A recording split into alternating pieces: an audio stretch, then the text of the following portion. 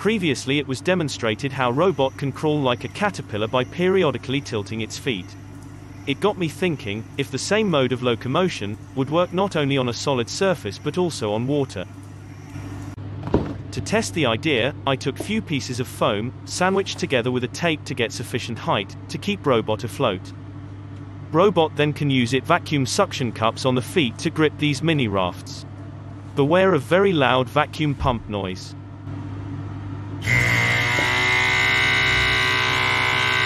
Look humans, I can swim. As you can see, Robot can indeed move on water by periodically tilting its feet. It is not exactly the same movement as on land though. I had to try various combinations of speeds and phases to make the Robot move at all. So I am not 100% sure if the Robot moves just because of movement of its feet, or if it is because of some lucky combination of Robot movement and waves being reflected from the bath walls. It will be interesting to try outdoors, once lockdown ends. If you have seen a similar way of locomotion, for example, a human swinging a raft and causing it to move, please let me know in the comments.